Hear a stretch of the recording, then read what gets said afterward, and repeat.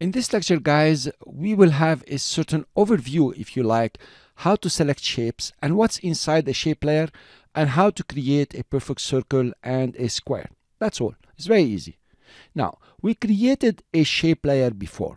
If you select the shape layer, you will notice the binding box of the shape layer. I will put the stroke to 0 so you can see it clearly.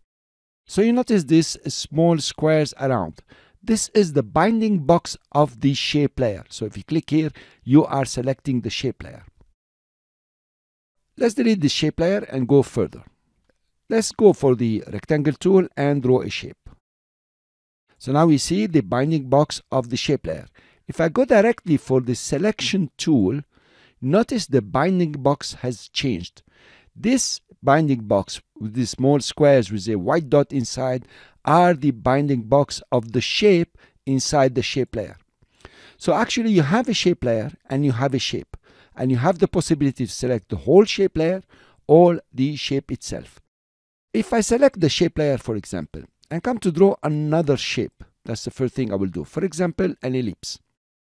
You notice that tool creates shape is highlighted, meaning while the shape layer is selected and the star here is highlighted, if you create a shape, it will be a real shape in the same layer. But if you move to the next one, tool creates mask, then you will not be creating a shape and you will be masking the shape layer. This is not the subject for now. Just make sure that you have tool creates shape always selected for now. While the shape layer is selected, you can click and drag and to create a different shape. Here you are. Now, inside the shape layer, you have ellipse 1 and rectangle 1. If I select the shape layer and give it a stroke, for example, 10, now I changed the stroke for all the shapes inside the shape layer. Same for the color, if you like. You notice? For all of them. But I will undo the stroke. If with the selection tool, I select ellipse 1, here is it selected, and change the stroke, you will notice that I'm changing the stroke only for ellipse 1. If I select rectangle 1, I can change the stroke for rectangle 1. Here you are. Okay? So you have the possibility to select a shape inside the shape layer. Are we agreeing on that, guys?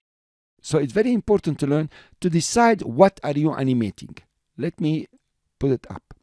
Now, if you select the shape layer, you have the transform here and you can animate any one of them. You can see the stopwatch. We have seen that already. But if you select an ellipse 1 or the rectangle 1, if you scroll down, you notice you have rectangle 1, stroke, fill. These are the usual stroke, fill here. And you have transformations or animations for rectangle 1. If you scroll down path 1, you can adjust the shape. Notice how the shape is selected here. So you can adjust the size if you like, and you adjust the position inside the shape layer. Of course, you can add some roundness if you like to. We'll see that also. And you can come to the transform rectangle and even create animations using the transform rectangle, which is a subject we will tackle later on when we're doing compound and complex shapes. So pay attention to what you are selecting. In the ellipse 1, you will notice inside the ellipse 1, you have size and position. Of course, you don't have roundness, and you can adjust the size of the ellipse. So, like this, you have selected the shape layer, and like this, you have selected the shape. You notice the binding box inside the shape layer. Let's delete this one. I'll show you how to create a perfect circle. If you click and drag, press shift, you have a perfect circle. You notice, guys, let's put the stroke to 2, it will be nicer. So this is the way to create a perfect circle. Fine. I will undo this one. And let's go back to rectangle. If you click and drag, you create a rectangle. If you press shift, then you will create a square. As simple as that. You can come and play with the polygon tool. If you click and drag, you create a polygon. If you come inside the shape layer, you notice there is polystar. And then in the polystar here, if you scroll down, you will notice all the properties for a polystar. You can have it as polygon or star. Simple. You can add points, for example. Here you are. You can animate this also. And if you want a rectangle, you make it 3 points. You can adjust the position. You can adjust the rotation the way you would like. Let's put it at 0. So you have a straight rectangle, and there is the inner radius, and you have the outer radius. Here you are. And you have the inner roundness. If you like to play with it, it does something very nice. And the outer roundness. Okay.